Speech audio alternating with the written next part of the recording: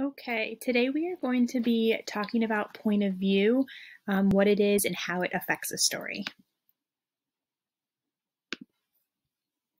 So you are supposed to be filling out your guided notes, which are under assignments, as we go through this presentation. So I will pause or let you know when you need to be filling in the notes. So it won't be for a few slides. Alrighty, so for the first part of today's lessons, we're going to talk about how or what point of view is, how it affects the story, and then we're going to be doing some practice together and some practice independently. All right, so point of view itself is thinking about in what perspective a story is told in. So when a writer begins a new story, they have to decide who's going to tell that story. So who's going to be the person sharing the information, narrating what happens, whose emotions and information and thoughts you're going to be getting. So point of view is based on who is telling the story. So who is narrating, whose perspective are we getting?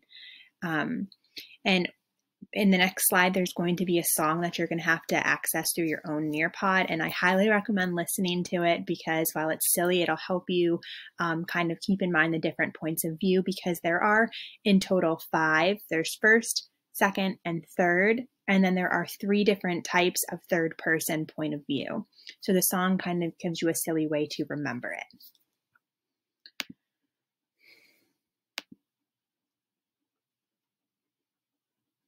So you'll have to watch this song or listen to the song and the video on your Nearpod, because I'm not able to record the video itself through here.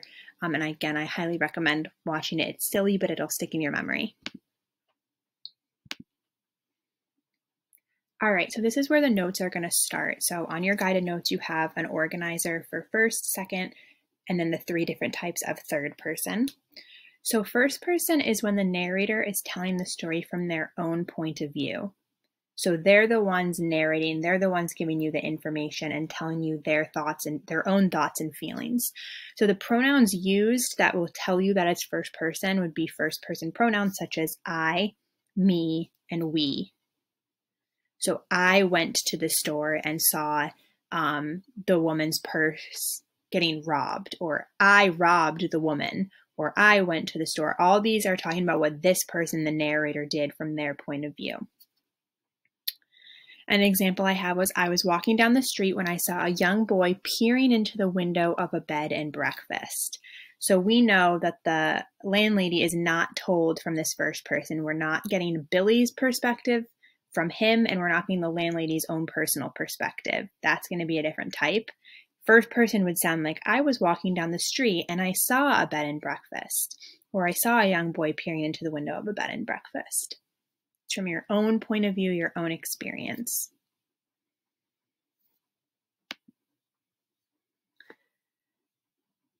Second person, and this one is rarely used, especially in literature, is when the narrator is speaking directly to the reader. So pronouns that would be used would be you and your. So it would be when the narrator would say, first you will add 2 eggs to the mixing bowl, then you would add in the flour.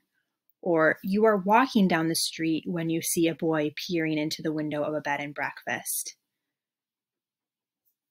It's letting you know exactly what you're doing. The narrator is speaking to you. This can be seen in instructions and cookbooks. And again, it can be found in some stories, but it's very rare. We are probably not going to be reading much of anything that includes second person. Still good to know and to be able to spot. So again, this will go on your organizer under second person. There is a notes column for you to put this first part when the reader or when the narrator speaks directly to the reader. There's a pronoun column, and then there's an example column.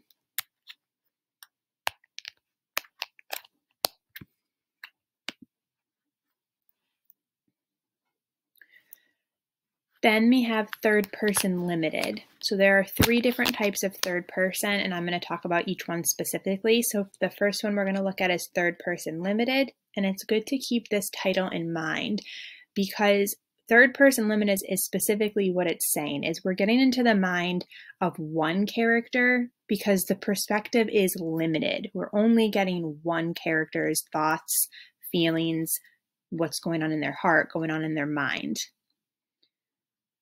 All third person narration will include the pronouns he, she, they, them, but it's going to be a different view of what we are getting. So again, limited means limited to one character, a character's perspective.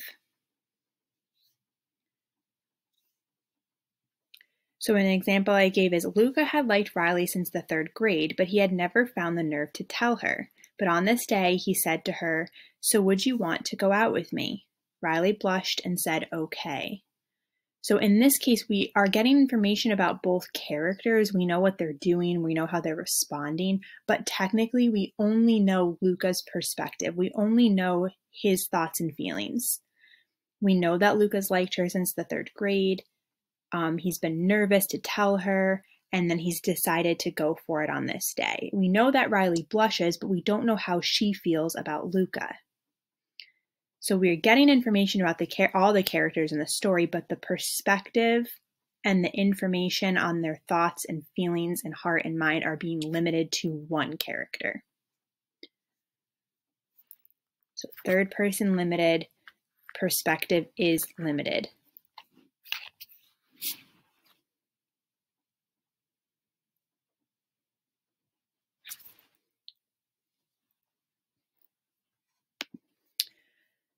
Third person omniscient is the full knowledge of all characters, situations, and feelings. So omniscient actually means all-knowing. So if a narrator is omniscient, they're knowing all the feelings of all characters and all situations. It's still the same third person pronouns, he, she, they, them, it. So the pronouns stay the same for all third person narrators. It's just what we know and what the narrator knows changes. So limited was limited to one character. Omniscient is knowing all characters. The narrator knows all feelings, all characters' thoughts and emotions.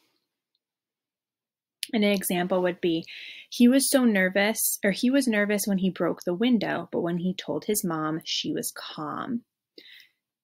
So we have our third person pronouns, and we know how both people in this example are acting, responding, and feeling. So we know the boy's nervous, but we also know the mom is calm. So the narrator knows the information on both characters.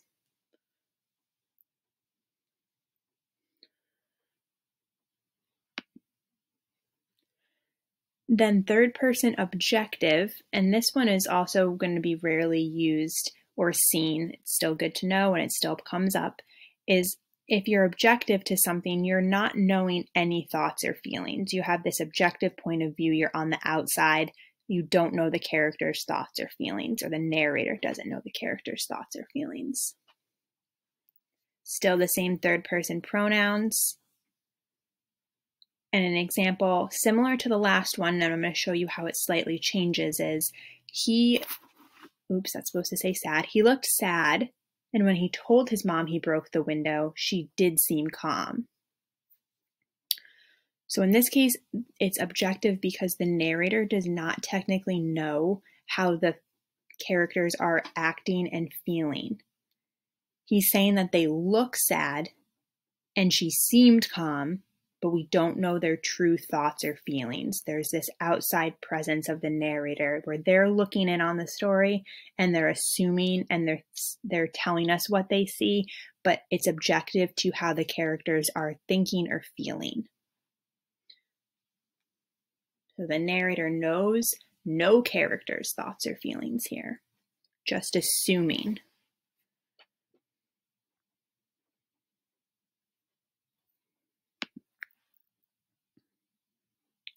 So in the Nearpod, there is a chance to practice together, which we did, where you're going to look, and you'll have to do this on your Nearpod. This isn't part of the notes, but you'll be looking at a picture that Nearpod provides, and you're going to talk about what you would see from each person's point of view. So what's happening from the different points of view here, and the directions and chance to practice are right on this collaboration board. So writing sentences about what you observed happening in the backyard, one sentence in first, one in second, and one in third. This was just a good way to practice, but there is more to come that we did. So thinking about this activity on Nearpod. So we went through and we just started by practicing by thinking about, is it first, second, or third? So before we even break down the different types of third, it's good to use the pronouns to cue you in. And for many of you, this will be very easy practice. So I felt the breeze on my face. That's first person because we see the pronoun I. You decided to take a taxi. It's telling you, the reader, what you're doing, what your thoughts and feelings are, or what your actions are. That would be second person because of that pronoun you. We climbed up the tree. He was afraid of the dark and needed, we climbed up the tree is first. We.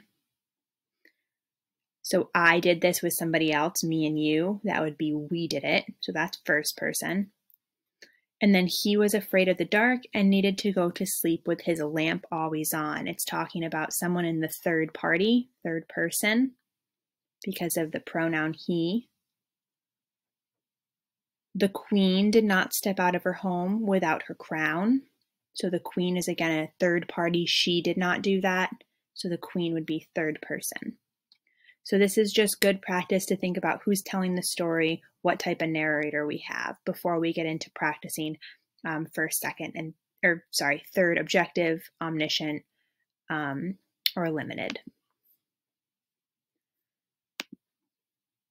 There's also a quick check-in quiz on Nearpod that if you're doing at your own pace, please complete so I can check in on how many of you are doing.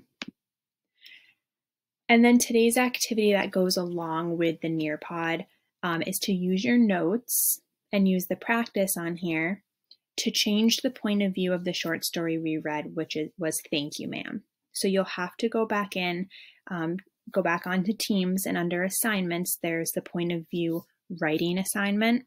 And I'm not asking you to rewrite the whole story. I'm asking you to pick a section of the story, think about what point of view it's already in. So you're going to write that at the top of your paper, and then you're going to pick a new point of view to tell it in. So I'm going to say right off the bat, it's not in first person. So the example I have posted under there rewrites the story in first person from Roger's point of view. So I'm asking you to pick a new point of view, look at my examples, read the directions, and use these notes to help you to retell a part of the story with a new narrator.